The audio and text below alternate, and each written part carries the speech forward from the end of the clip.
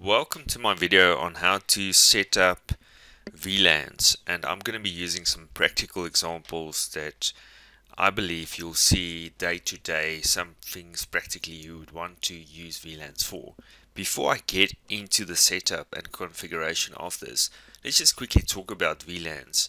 What is a VLAN and why would you want to use VLANs? So VLAN simply stands for virtual LAN or virtual local area network, and that's exactly what it is. It's a virtual network. So instead of having separate physical networks, you are virtually separating your networks using one level of equipment, if I can say it like that. One switch, one cable. Now if we didn't have VLANs and we wanted to set up what you're seeing on the screen right now, that's typically what it would look like. You would have 3 different switches, cabling, separate cabling for all these connections and PCs, and you would also need a router in the middle that would route your traffic between these different subnets and networks. So it really, VLANs, if you set them up correctly, and hopefully I'm going to show you how to do that, it really is actually quite amazing. Now just quickly, the reason why I'm going to be doing this, and this is what you'll see if you look at my diagram, is there's 3 VLANs I want to set up here. One for data, one for voice, and one for Wi-Fi. So, and that's why we use VLANs, to get that separation, get the security benefit from that. The separated broadcast domains is a benefit. You know, on your firewall, depending on the complexity of your firewall, you can have separate application filters, web filters on the different networks. You don't need to go and use static IPs or static DHCP leases. It can get very tricky, especially with guest Wi-Fi's and so on. Once you've got VLANs in place, really simplifies that sort of setup. So let me take you through this, and I hope this will help you guys. I just wanted to show you physically how everything gets connected together here. We've got an LTE router that's going to be our internet connection.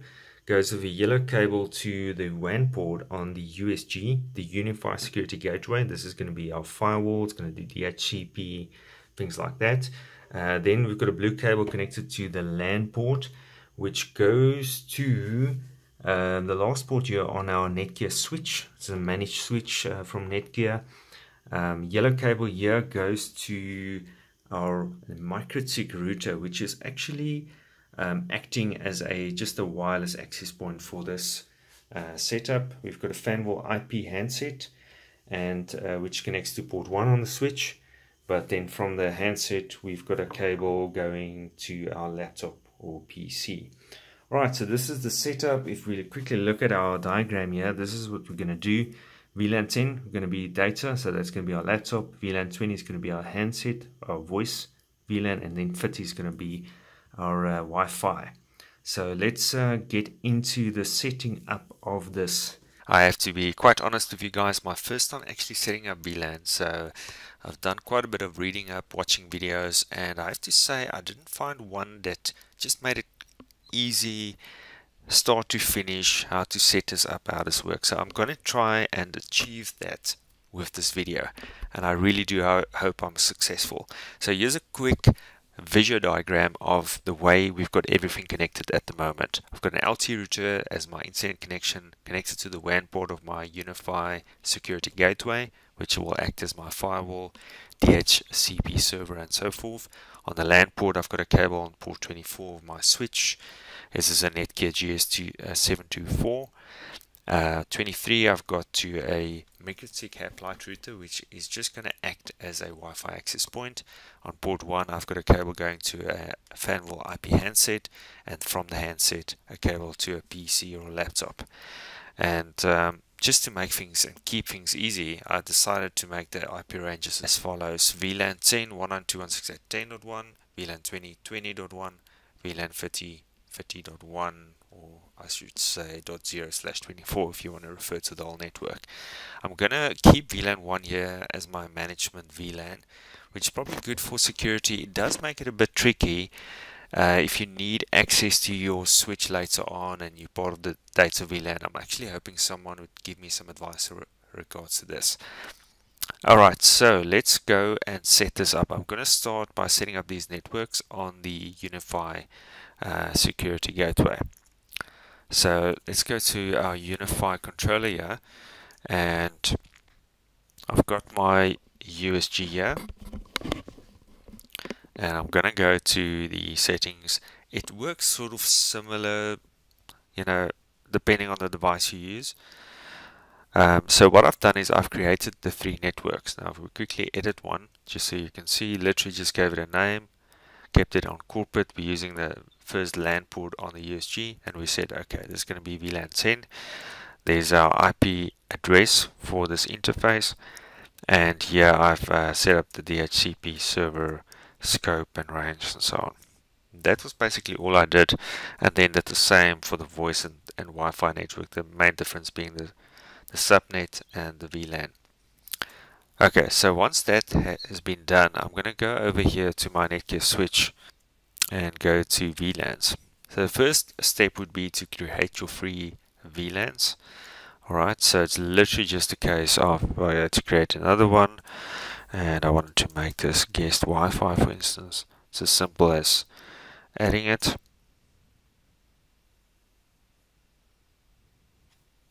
And there we go. Okay, once you've done that, you can go over here to advanced and VLAN membership. Okay, so let's focus first on our data VLAN, VLAN 10. Alright, so you'll see every port can have one of 3 settings. Either a blank, meaning there's no VLAN membership applied to that port. Press it once, you get a T for tagged. Now tagged means the packets that's going to come into this port are going to have tags. Alright, and you can just pass that along.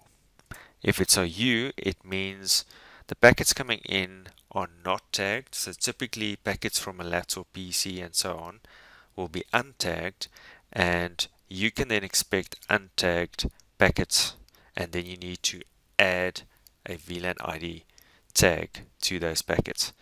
Alright, and that's what we're doing on port 1 here. Remember, on port 1 we've actually got 2 devices connected here. This is where it gets interesting. So the packets that's going to come from the PC are going to be untagged, but the packets coming from this IP handset are going to be tagged.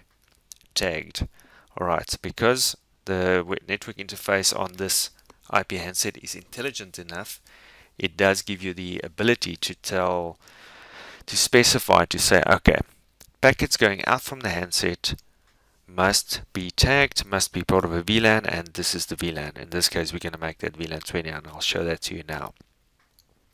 It will obviously also take the packets coming from the PC, just leave it as is, as untagged, and send it onto the switch. Something interesting I did notice on the web interface of this handset is that it looks like you can actually say, you know what, on the second LAN port of the IP handset, also tag the packets with whatever VLAN tag you want to. So that's also interesting, but I'm going to not go that route yet because I'm not sure if all IP handsets can do that, and that's typically not how this would have been set up normally. Alright, so port 1, I'm looking at the data VLAN. So we're talking about the packets coming from the PC through the handset, and these packets are going to come in untagged. Alright, so the rest we're not going to worry about now, but depending on how your switch will be populated, if you're going to have this same scenario on the first however many ports, you would do that. I'm just going to focus on port 1 for now. Very important then, on port 24, this needs to be a T, which refers to tagged, and in this case, in this scenario, it actually refers to a trunk, what they call a trunk port, but basically what it means is it's going to take the packets that's tagged and pass the tag onwards. Okay, so just to complete the setup, once you've done this, and this only needs to be done on ports where you've got untagged traffic, it's a two-step process. So you're going to specify port 1 in this case as untagged, but then you also have to go to the port PVID configuration, port VLAN ID configuration. And here you need to go on your port 1 and say, okay, untagged traffic must be tagged with VLAN 10. So I specify 10 there and I apply. Now you'll see there's a 20 there as well, and we're going to go onwards to why you are seeing that there. If we go back to the VLAN membership page, we've been looking at VLAN 10 now. So VLAN 10 has been set up. Now we're going to go onwards to VLAN 20, which is our voice VLAN. Now on VLAN 20, again on port 1, remember we now want to take care of the traffic coming from the handset. The traffic from the handset will be tagged, and let me show you why and how. Okay, so we're going to go over here to network. So it's on DHCP at the moment, which is fine. And if we go down here, you'll see there's a VLAN settings area here. So typically this won't actually be enabled, so we enable it, and then we say VLAN 20 because that's our voice VLAN. What this does is it then tags all the packets going out from the handset with this VLAN 20. Okay, now that we've done that, I'm going to come back here to my switch, and as you've seen, we've enabled VLANs on the Fanville handset. We've said these packets must be tagged with VLAN 20, and then on the switch what we're saying is on port 1 we've got our IP handset connected. The packets coming from the handset will be tagged with VLAN 20, so just accept them, pass them on. Port 24 is going to be our trunk port. That's the one that goes to the firewall in our configuration here, and what we're saying here is just pass along those tagged packets. Alright, now we've set up this scenario here, and we can actually see that this is working because our handset got an IP address of 192.168.20, which is correct because we've set it up on our USG to say, okay, if you see packets in VLAN 20, it's going to have to be in the 192.168.20 subnet, and then also hand out IPs in that range. So that's been done correctly. The handset got an IP address of 20. So I'm quickly going to change my cabling here, and I'm going to put the cable in that comes from the handset, which is connected to port 1 on the switch. And if I now go ahead and just ask for this for my laptop to get a new IP address, it gets an IP address in the 192.168.10 range, which is exactly what we wanted to see because 10 is our data VLAN. So we now actually know that the VLAN configuration is working. Okay, let's go onwards to VLAN 50, which is our Wi-Fi access point connected on port 23 of the switch. So we're going to say, show me the configuration for VLAN 50. Okay, and what I've got here is on 23, this port 23 is going to receive tagged traffic with VLAN 50 coming through there, and then on 24 we just specifying that as a trunk port again to say, okay, just pass along all tagged traffic to port 24, which is going to our firewall. Now in this case, it depends on your wireless access point. Our wireless access point is intelligent enough and capable of tagging its traffic with VLAN 50, similar to the IP handset. Yes, it does. So on our wireless interface here on the microchip, we've got this option under wireless tab, VLAN 50, and we can say use tag. So that means whatever device connects wirelessly on this will be tagged with VLAN 50, and that's why on the switch we will have this as tagged. If the wireless access point was like an entry-level device with no such capability, then we would have gone the untagged route and let the switch tag those packets coming into this port. Okay, so that's our wireless access point configuration. So on port 23 VLAN 50, we're going to say it's tagged. On port 24, we just specify that again as our trunk port, just allow all tagged traffic to go through. So I've just connected wirelessly to the MikroTik Wi-Fi access point, and I did get a 192.168.50.11 IP address, which means this all worked fine. And that's basically our VLAN configuration working. Now you can definitely now go further and start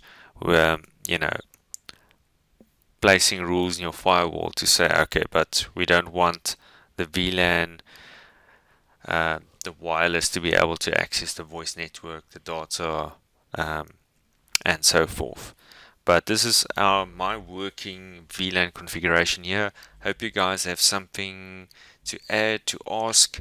Like I say, it's new for me, but I thought let me make this video while it's still fresh in my memory, so I can also share this with you guys. I hope it's a complete video. If you have any questions, if there's anything that wasn't clear, that you want me to explain maybe in more detail, please go ahead and ask. I really want this video to be a great resource for you guys just starting out with VLANs and trying to figure it out. My plan is also to make a few different videos where we do the same setup that I've just shown you here, but using different hardware.